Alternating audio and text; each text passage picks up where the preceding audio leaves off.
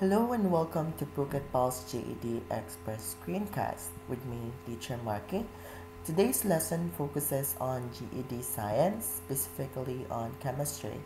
Today's topic is all about types and structure of matter. At the end of the discussion, every one of you is expected to understand, comprehend, describe, infer, and identify the different type of matter, including its structure. Now we begin with the definition of matter. In chemistry, it is defined as anything in the universe that has mass and takes up space. So example of it would be air, all liquids, and all solids, including gases. Now, what is not matter? There are two common forms of energy that are not matter. It could be light energy or heat energy. Can you think of other materials or objects that you can identify as not matter? Now, what is matter made of? Matter is technically made of tiny particles called atoms, and atoms have mass and take up space. So basically, the parts of an atom are called protons, which is the positive charge, the electron, which is negatively charged, and the neutron, which is the neutral charge. Now we have here the states of matter. Matter can be identified as solid, liquid, or gas, depending on the arrangement of atoms. For example, the particles are packed tightly, that could be identified as a solid. If it's spread apart and bump into each other slightly, that could be identified as a liquid. Whereas if it's spread apart, move quickly, and bounce off of each other, that can be identified as a gas. Now, a matter can either be a pure substance or a mixture. Now, when we say pure substances, it can either be an element or a compounds. And elements are those that can be found in the periodic table and can contain only one atom. A compound is a combination of two or more elements. Now we have mixture. It can either be homogeneous or heterogeneous. When we say homogeneous, the materials or the substances can be identified and it is physically mixed together. When you say heterogeneous, the substances that was involved can be identified, and on this manner it's easy for you to identify the different parts that was mixed. Next we have here an element. An element is a matter made of only one kind of atom. So there are almost 150 known elements, and 90 elements of these are naturally occurring. The elements are organized according to their properties on the periodic table. Examples would be hydrogen, carbon, nitrogen, calcium, sodium, and oxygen. Now we have here the word compounds. Compounds is mainly a combination of two or more elements that are chemically combined.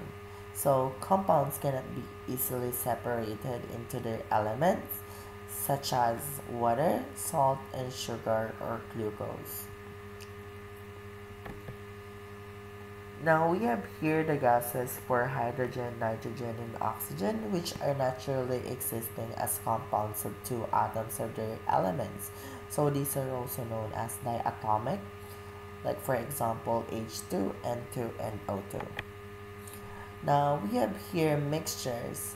Mixtures are generally made of different compounds that are mixed together, and it can be easily separated into original compounds by different separation processes.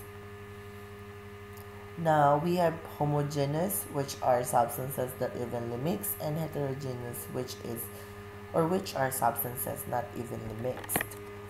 Now, for the classification of elements, it could be metals or nonmetals. Metals are mainly those elements that can be found on the left of the periodic table, which includes the transition metals, and non-metals are the one which can be found on your left.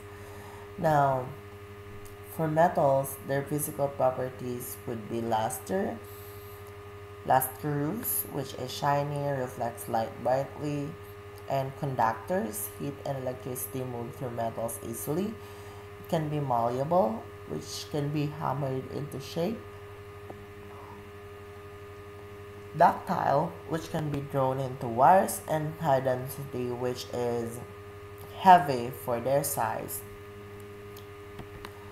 And we have non-metals. Non-metals are dull, which is not shiny, they do not conduct heat or electricity. Brittle, which breaks or shatters easily, and has a low density. Now, if we're going to compare physical versus chemical properties of matter, it could be physical properties wherein matter can be observed and measured without changing the kind of matter being studied, or chemical properties wherein matter are not usually visible and a change in the matter does occur.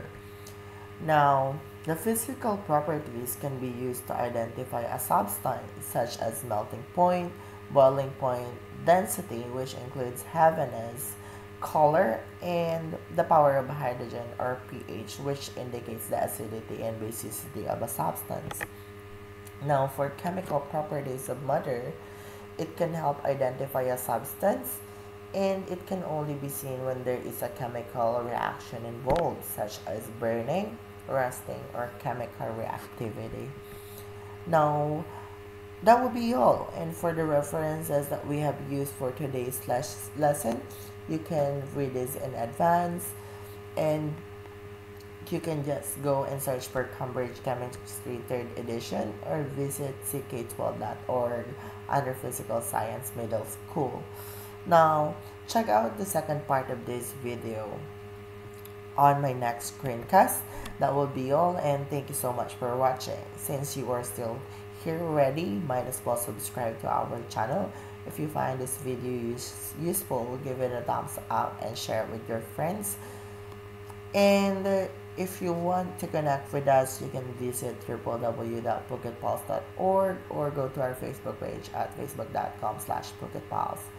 If you have questions or inquiries regarding our organization, you can contact us directly through line or give us a call at 081-417-0978. Thank you so much, and I'll see you on my next screencast. Goodbye, everyone!